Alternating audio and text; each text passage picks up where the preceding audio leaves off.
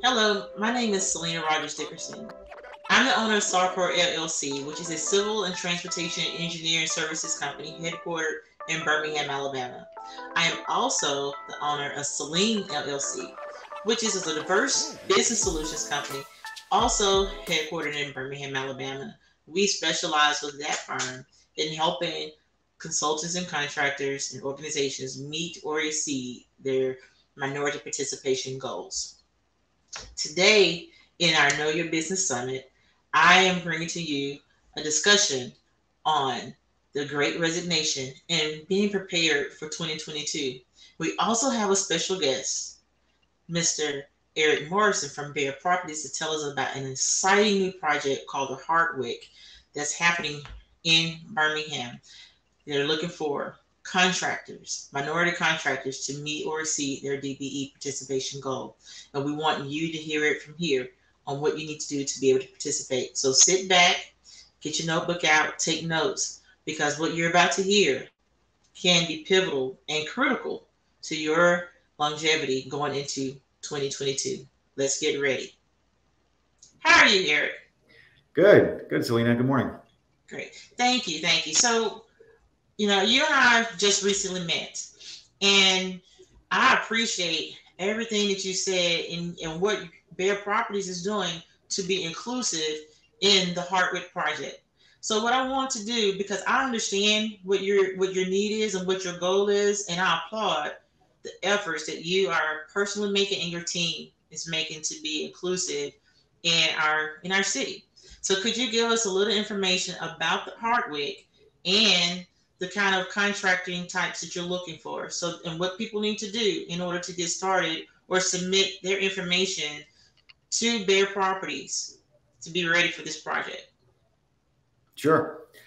Well, thank you so much, Selena. And yeah, it was great to meet you just a few weeks ago. And obviously, this is our second meeting since just meeting, and I look forward to continued, collaboration and working to figure out our inclusive program along with your help. And thank you for the opportunity here to talk about the Hardwick. I have a slide deck that I can pull up on the screen. There it is. In the interest of time, I'm going to go through it really kind of quickly, just to give the overall project program, so we can talk a little bit more about the impact portion of it. So the Hardwick is a historical renovation project located on the Rotary Trail, First Avenue South and 23rd Street in downtown. And if everybody can sort of just take a mental visual snapshot of what that looks like on the screen versus what the building looks like today.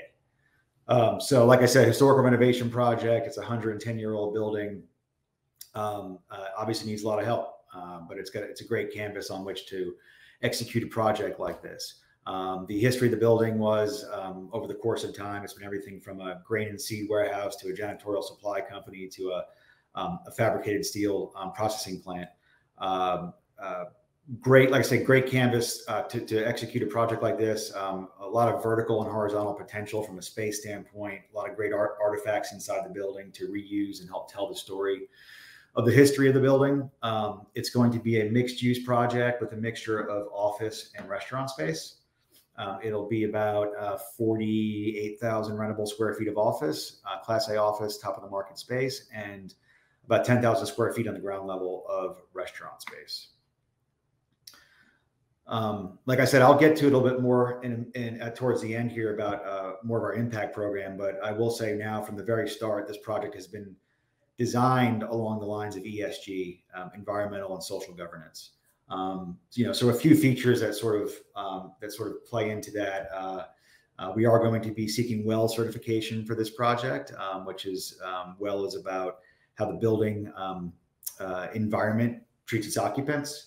We will have solar panels. We'll have car charging. We will be fully embracing the location on Rotary Trail. So maximum opportunity for walkability, biking to work, things of that nature, being able to work out during lunch, take advantage of Rotary Trail and the walkable neighborhood that surrounds it. High efficiency HVAC units with top filtration. And that's just some of the stuff on the E side of ESG. The social stuff, I'll get to more in a minute after I get through sort of the building presentation, but obviously equally important. Also, part of the impact of the project is what this project will do for the surrounding neighborhood and in creating a social civic commons. As you can see right there, you got an old building. You saw that picture earlier. In conjunction with the old building is old hardscape and old roadways around the building, older non-existent landscaping, non-existent lighting, things of that nature, street lighting. So really, improving public property surrounding the building that benefits not only this project, but the neighborhood overall.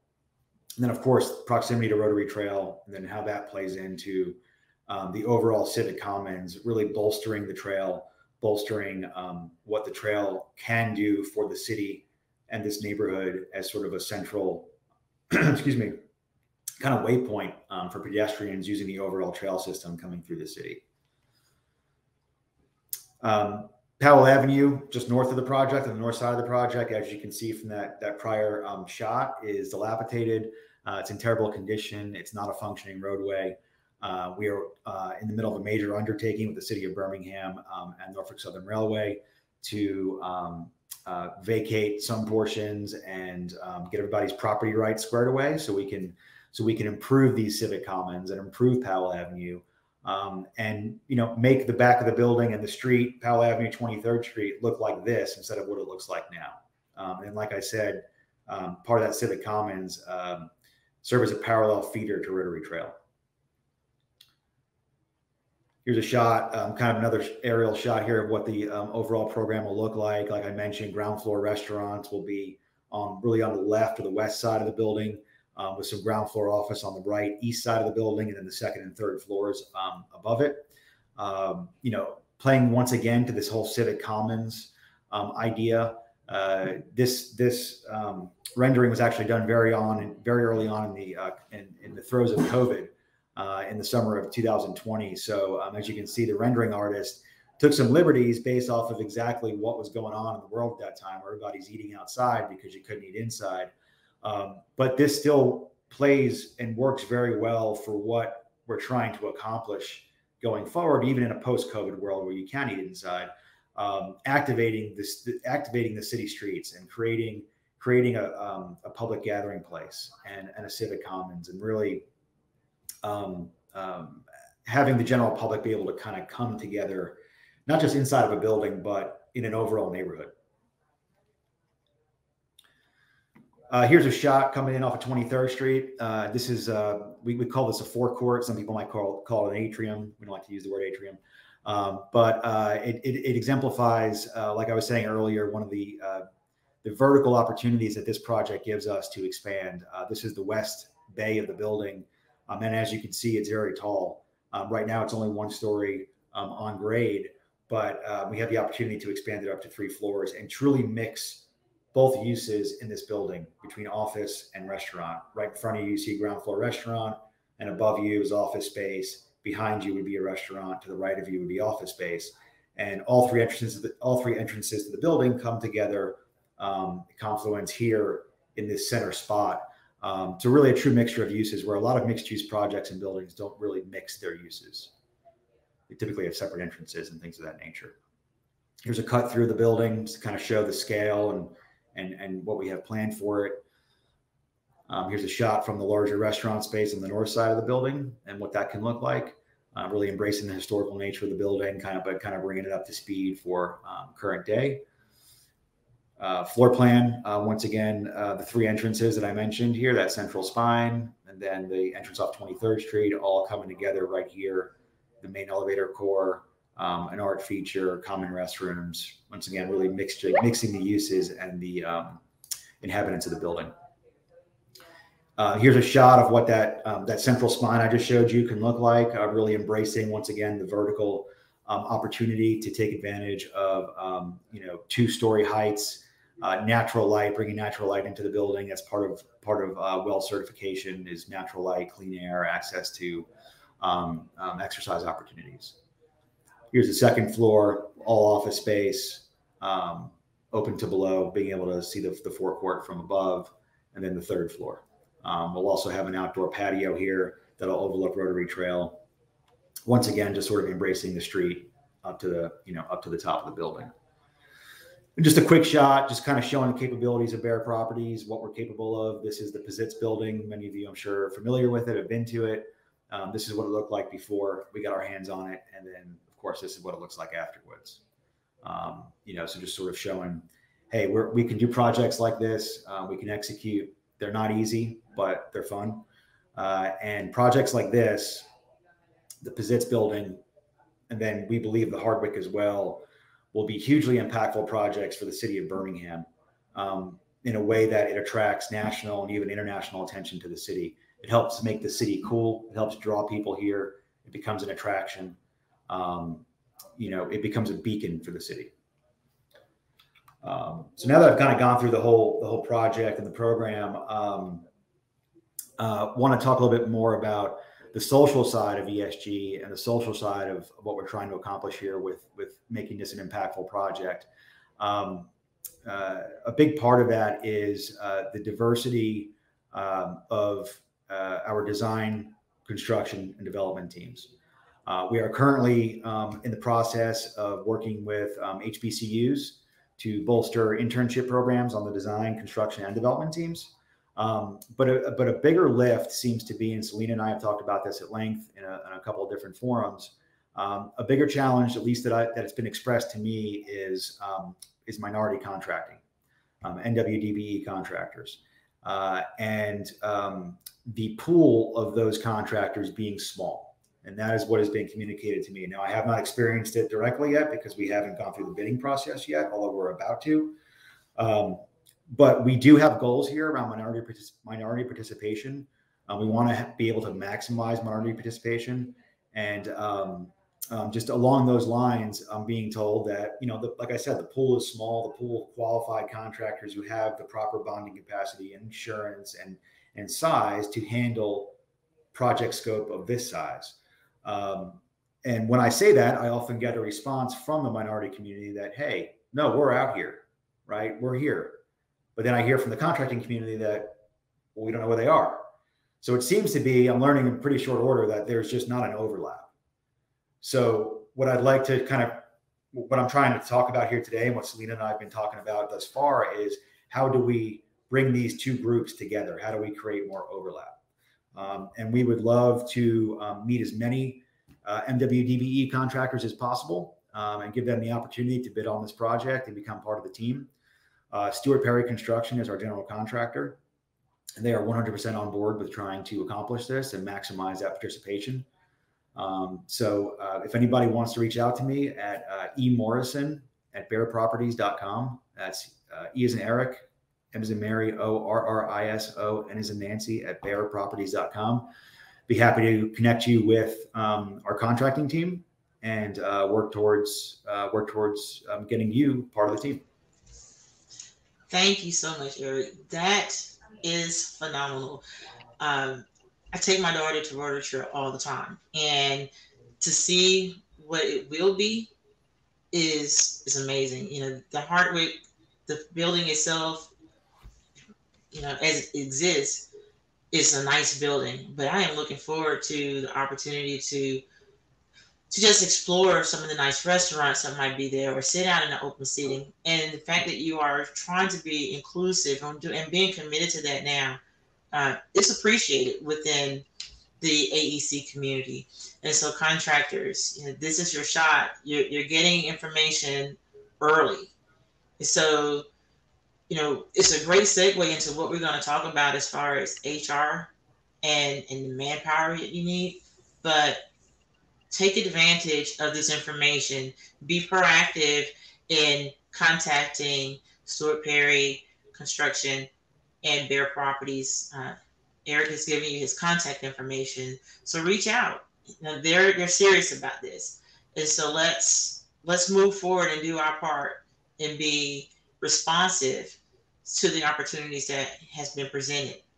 Thank you, Eric, for your time. Yeah. And I look forward to working with you, Bear Properties, to meet this goal. Absolutely. Thank you for having me. Thank you for having me. Thank you. Bye-bye. Bye. So that is an interesting segue to making sure that we're ready for 2022.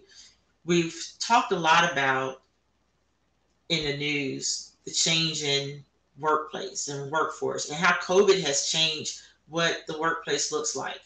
There are a lot of things that we have seen that have happened over the course of the last 18 months. And employee retention might be one of the things that we have to deal with. But how do we get beyond that? Now, I've seen posts and articles and op eds about it's just the fault of the business owner. Well, sometimes it's a little bit different for small businesses. And that might be because we don't know. It may be because we don't have the resources. And a lot of times it might be because we can't compete with the larger salaries that large firms can do or large businesses can do. And so today's panel discussion is to give you some insight on practical things that have been seen out in the workplace, as well as solutions and managing those risks that we take as small business owners. So I'm going to present to you today Mr. Jegil Dugger from Pi. And Jegil and I met by him being proactive. We haven't known each other in maybe 6 months or so. But because he was proactive in reaching out to me, and I just committed to being a part of his team to help him get to his goals.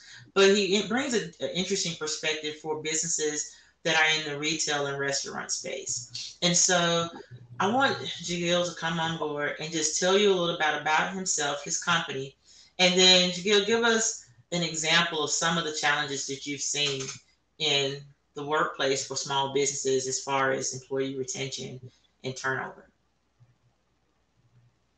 Thank you, Selena, for having me on the show, and it's been a pleasure to work with you and meet you and consider you a friend, and I appreciate it. And really looking at what we're facing right now, dealing with COVID and prior to COVID, Pi is on a mission to empower small and large businesses by improving three key components, and those key components are labor efficiency, safety, and reducing customer wait time.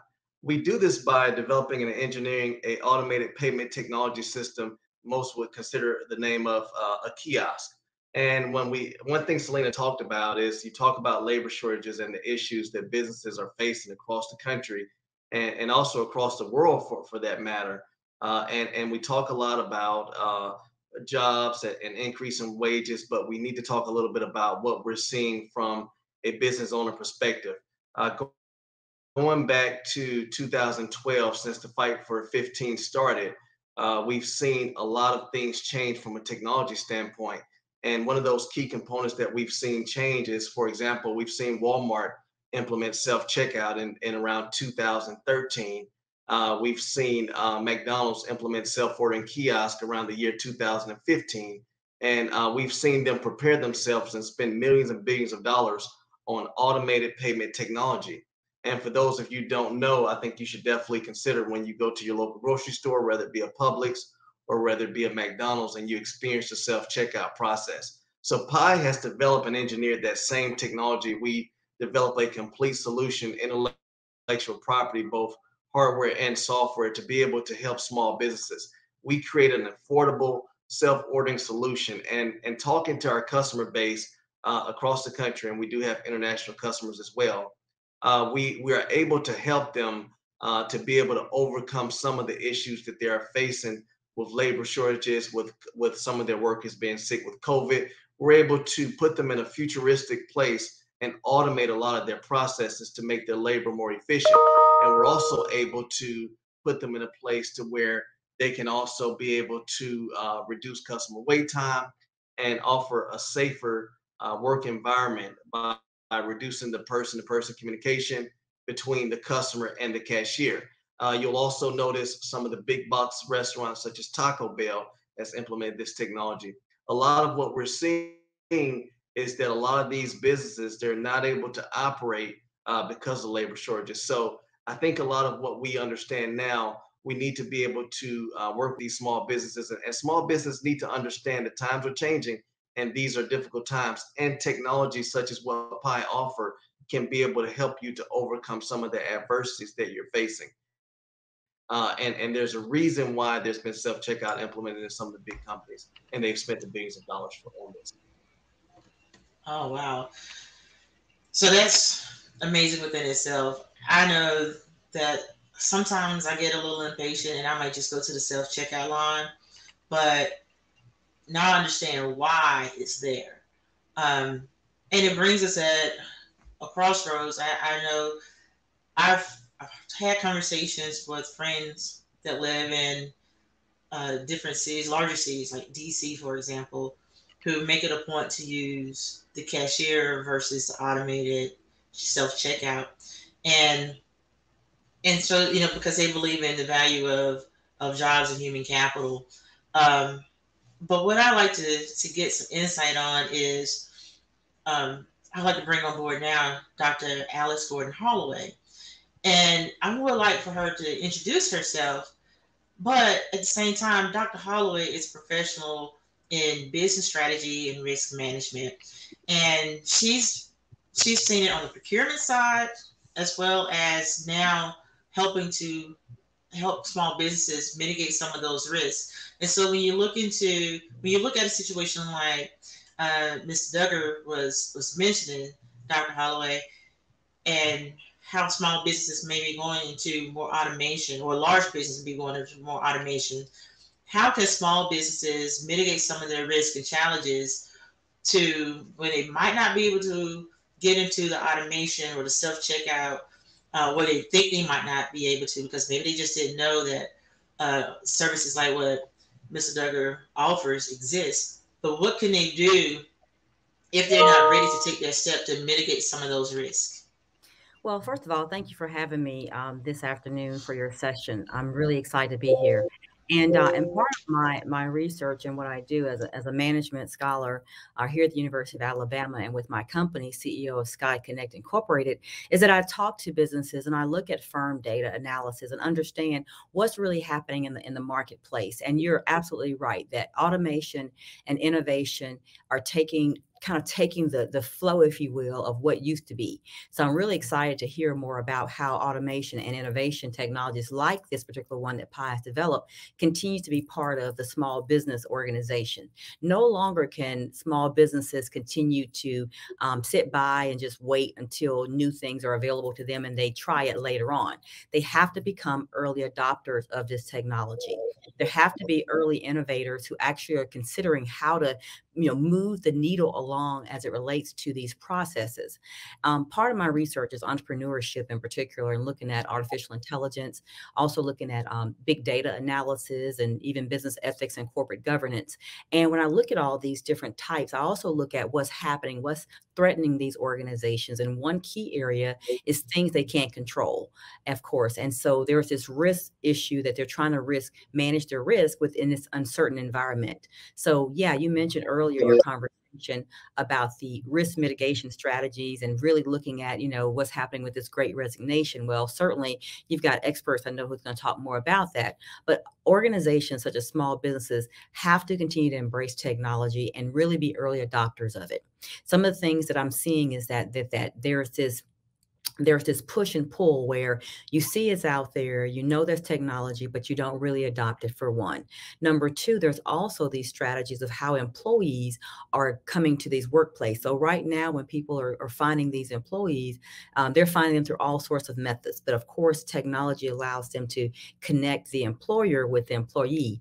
And so that's a really critical point as well. But what I'm also seeing is that firms are just not typically surviving some of these challenges, and we want them to thrive and survive at the same time. And so I think there's a number of things they should be considering. And the first one is adopting technology in terms of what makes it easier to process payroll, what makes it easier to analyze the hours, what makes it easier to hire these individual people, what makes it easier to make sure that they can put bids in place and manage those bids throughout? Are there some systematic processes they can put in place where technology can take the place of a person if it requires them, to have certain skill levels?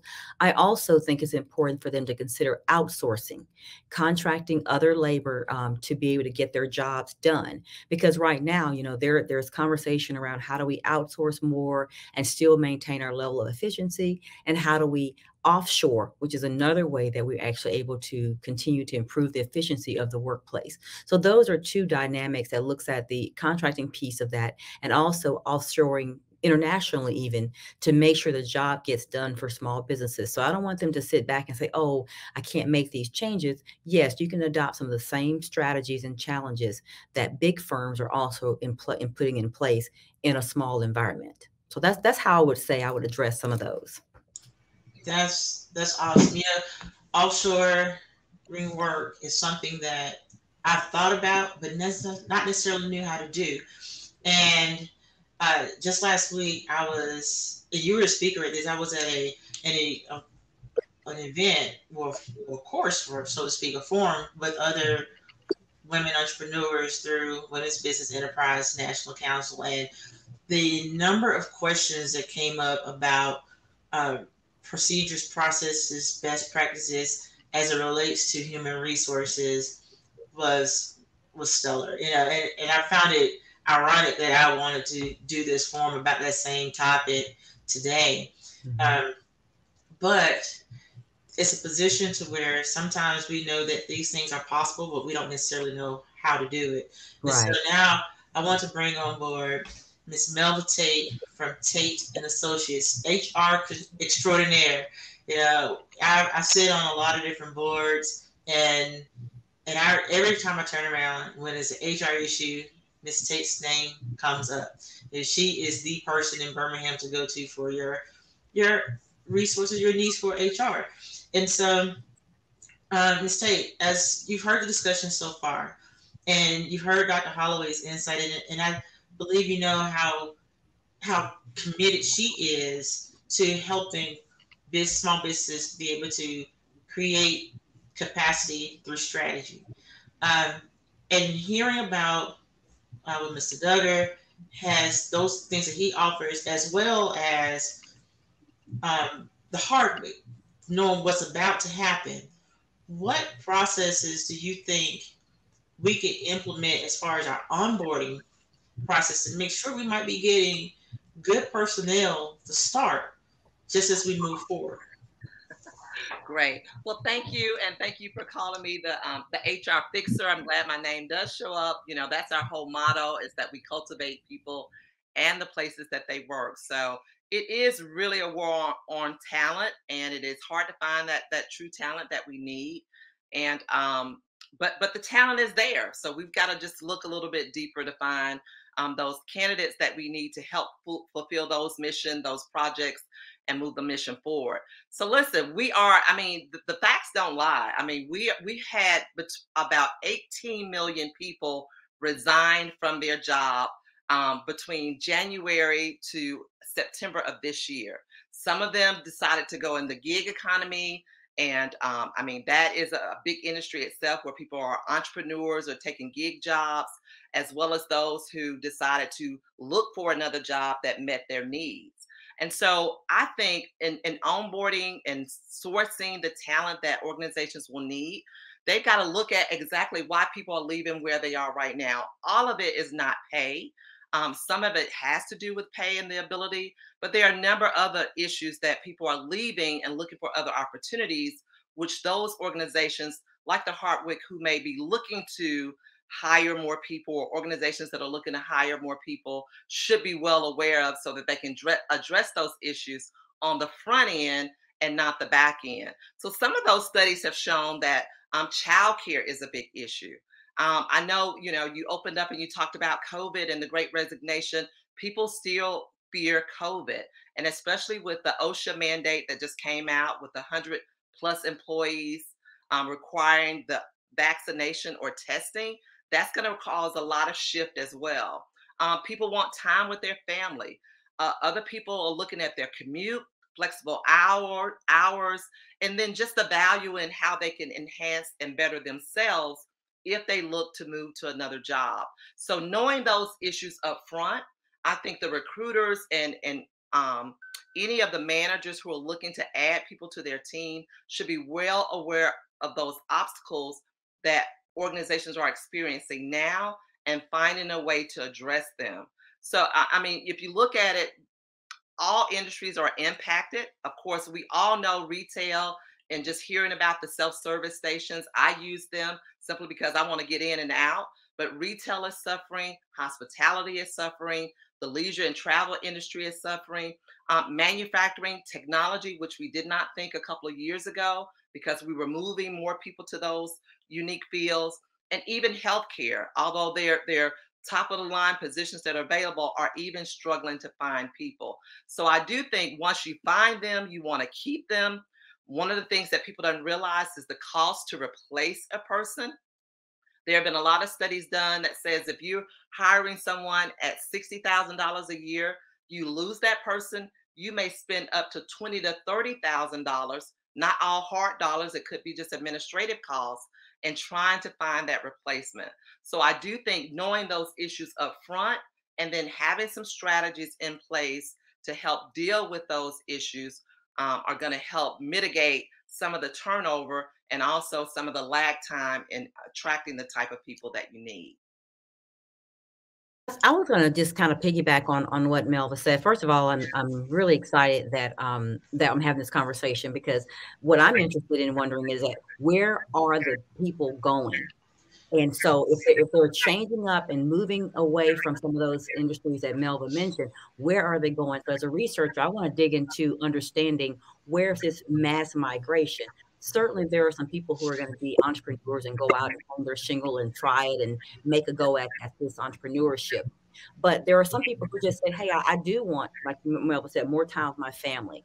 I'm more educated. They may have been able to, during COVID, to get themselves a lot more refined in terms of some of their skill sets. So they're trying different things out. But I'm certainly want to know what's going on. And certainly there's some research associated with the 16-year-olds, the 24-year-olds, and the population shrank and was shrinking for years, even prior to COVID. And then there's also this leadership gap of people between the ages of 45 and 54 that also shrank in terms of, being in the workforce. So we need to go back and get those older people who are in the workforce as well and bring them back in, while we're also trying to attract this new individual talent. So that's really interesting to me, is to figure out where are the people going, because we need them in the workplace, and we can see it when we go in stores and we shop and we have this experience, because they're not there. Mm-hmm. Well, Alice, for a long time, we were just, for those of us who left the corporate world and went to entrepreneurship, we were just looked at lost individuals. We were just no longer counted because they did not start counting us as an entrepreneur or a business owner. We were just lost to the workforce. So I do think some new mechanisms have gone in place to be able to catch that. And that's why one of the studies that showed there are 57 million gig workers who contribute to our economy, make it over $1 trillion a year. So some of them may be still holding a regular job. Some of them, again, some of the people who were in our traditional work environments are now working from home. So I do think that with the shift in COVID and people having to work remotely, some of those numbers hadn't quite shown up as yet. So I think we'll start to see what that picture looks like in maybe the next 18 to 24 months. But right now, it is like we just lost a whole lot of people. And we know we lost a lot of people to COVID, but all of them were not in the workforce at the time. Maybe half of them. I don't really know what that looks like. But we've got to realize, even if we take half of the 700,000 of people that may have died from COVID and think that maybe half of them were actively employed, that may be 300,000 or 400,000 people that we lost. Yeah, I just want to encourage those who are watching this program this afternoon that if you're interested in entrepreneurship and doing something that actually is your own enterprise, being your own boss, you can make that happen. Certainly there are opportunities for us to be embracing. And as Melva said, there's a bigger community now of entrepreneurs who are out there who are saying, come on in, the water is fine. Certainly, I've been an entrepreneur for a number of years. I've started 5 businesses, very, very involved in that. As Selena mentioned, I'm very passionate about making sure I help businesses to be able to grow. I'm also looking at how the larger firms are embracing this population of people that Melva talked about as well. So it's a fascinating concept, and I'm really excited that we're talking about it this afternoon. That's so great. So You all are phenomenal. I just want to say that first. Yeah, the three of you are all rock stars in what you do, and I appreciate each one of you coming on. And I'm listening to this conversation, and I'm listening, and I'm thinking in my head some of the experiences that I have had in just the recent past. And I wonder, like you, Alice, like where did it go? Now, what did I do wrong? For just last month, for example, I hired and sent an offer letter to a person on Friday. By Monday morning, he had accepted my offer. He took another offer on Monday. And I'm like, wow, like I literally had no time to onboard or do anything that was wrong to show that we're what made us not worthy. So it was that quickly. One whole weekend elapsed. But then there are also situations where I was speaking to another entrepreneur earlier this morning, and she expressed that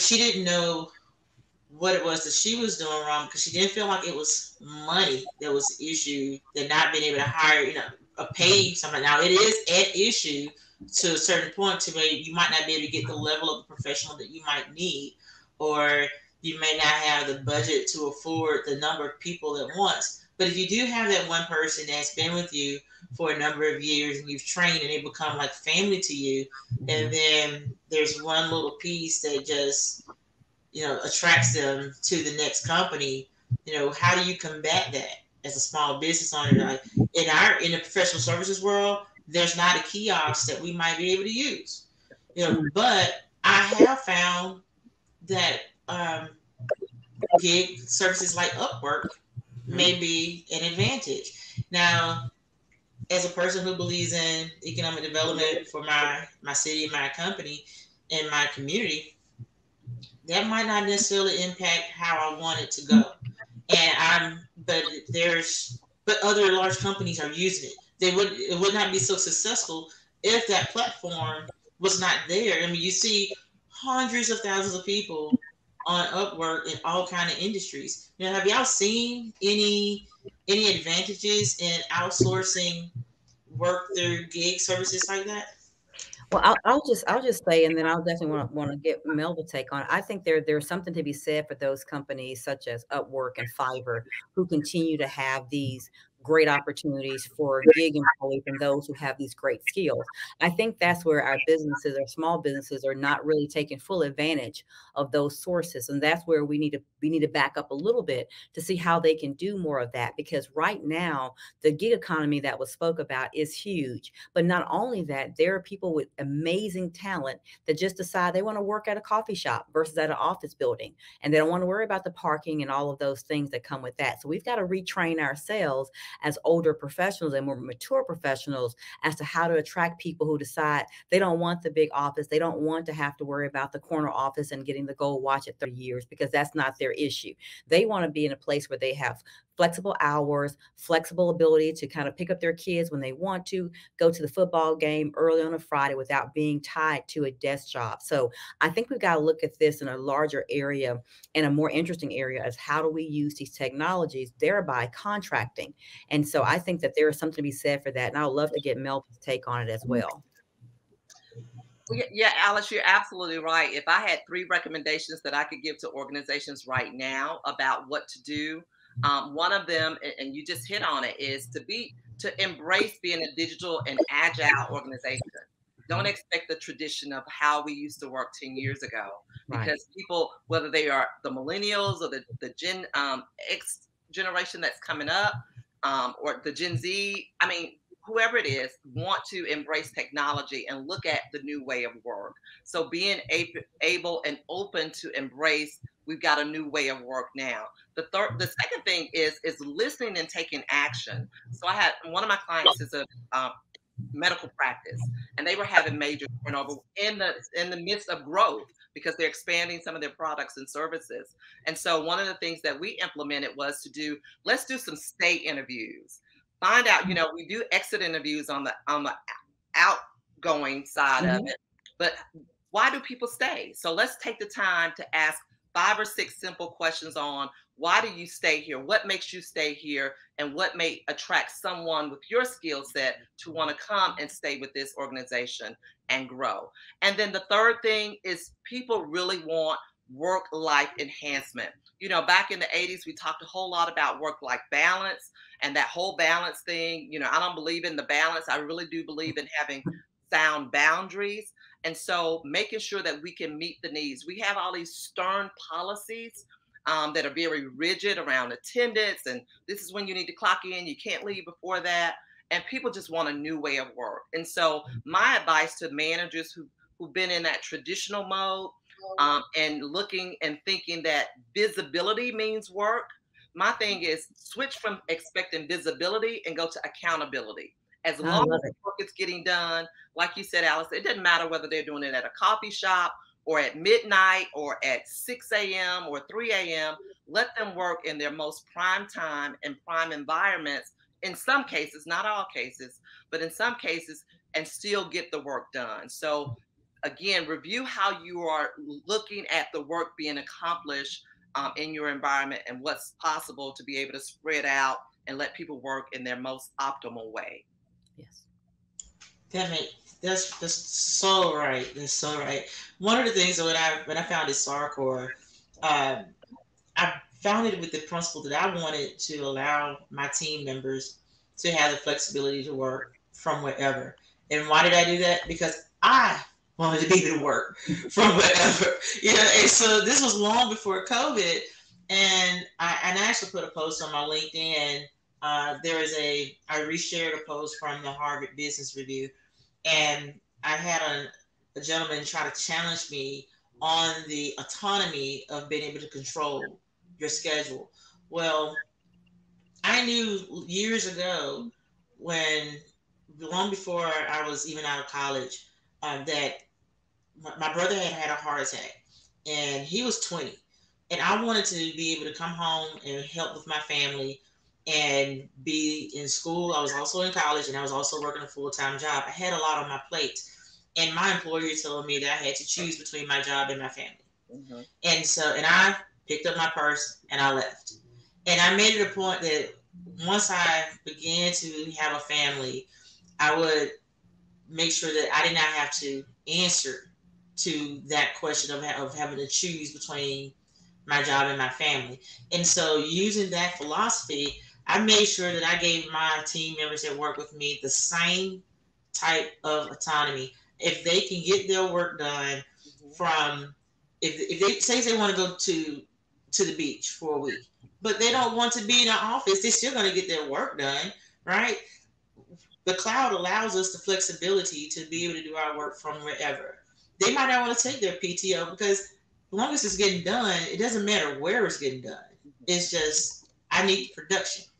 And so being challenged by someone who is used to how things used to be and having to be in the office and saying, well, your employees don't deserve that right to autonomy, I didn't agree with it. Because I didn't, as a wife and a mom, I want to be able to, if I want to go eat lunch with my kid, you know, I want to be able to do that and just make up my hours later. And I want my team members to be able to do the same thing.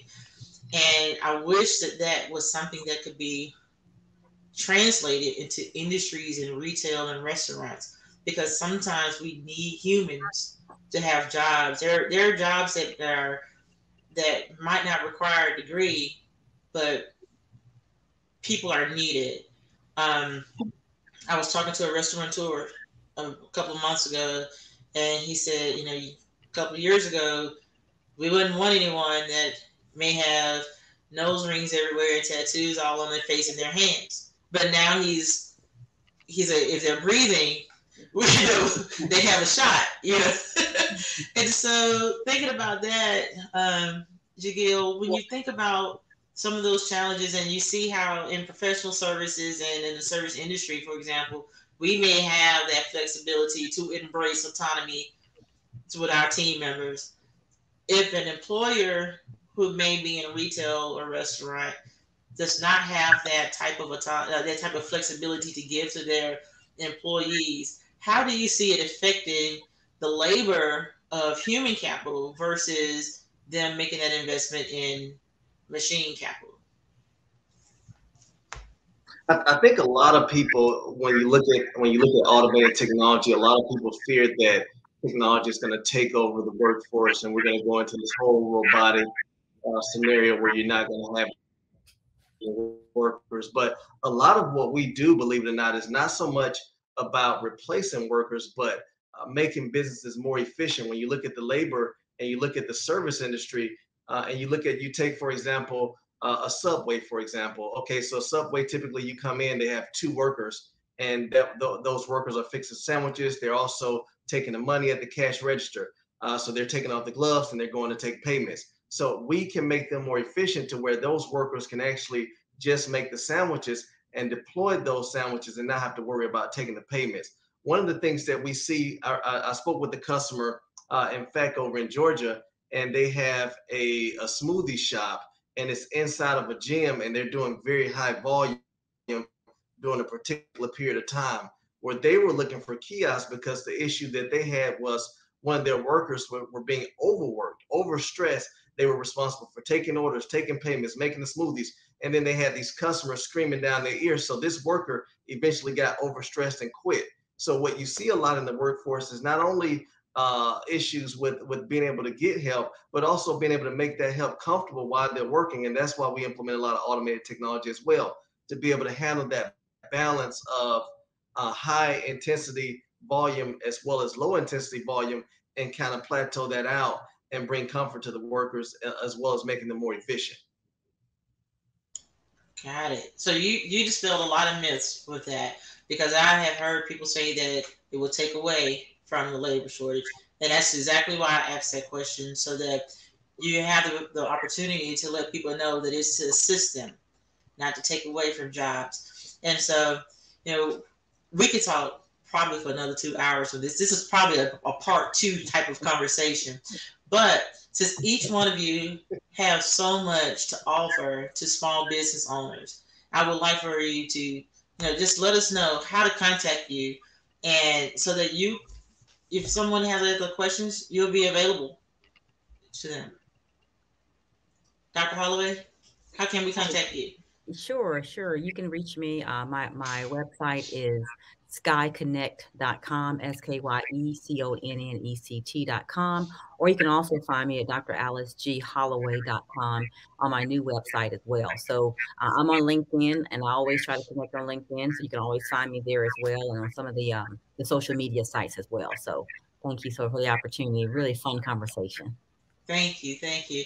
And Jegil, what about you? How can we find you? I'm always on LinkedIn. Also, you can find me on our website. That's mypiepos.com. You can always leave a contact form, or reach out, or call our 1-800 number, and we'll be happy to help you. And keep in mind, his business is international. So small businesses here in the continental U.S. and abroad, feel free to reach out to him. And Ms. Tate, how might we find you? The easiest way is just melvatate.com, but the official company address is tateassociatesllc.com, or you can just Google Melva Tate. I got one of those original names. You ain't gonna find many of us out there.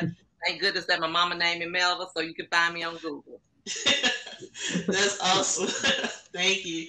And for myself, I can be reached at on LinkedIn, Selena Rogers Dickerson, as well as Instagram and Facebook as Selena Rogers Dickerson. So you all, thank you. Thank you so much for your time, your commitment to small businesses, and to the communities that you serve. You all are phenomenal people, and I appreciate each one of you so much. Thank you again. Thank you, Selena. Thank you. So I hope you all had the opportunity to learn some practical solutions that you can implement. Don't be afraid to embrace technology. Don't be afraid to incorporate some of the services of the gig community, as well as automation for your services and your businesses. Things have changed quite a bit. And at the end of the day, we need to look at what the employee's lifestyle looks like, and try to make sure that we incorporate what has happened in our society and make improvements so that our business continue to survive, thrive, and be sustainable. We want to make sure that you, ma'am and sir business owner, can continue into 2022 and beyond to live your wildest dreams and to be the blessings that you have been ordained to be.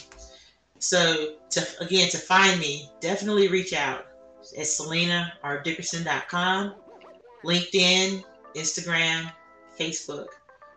My team and I, we are here to help you. It is not about what it is Selena can do for herself, but how I can be a servant leader to the community. Thank you so much, and be the blessing.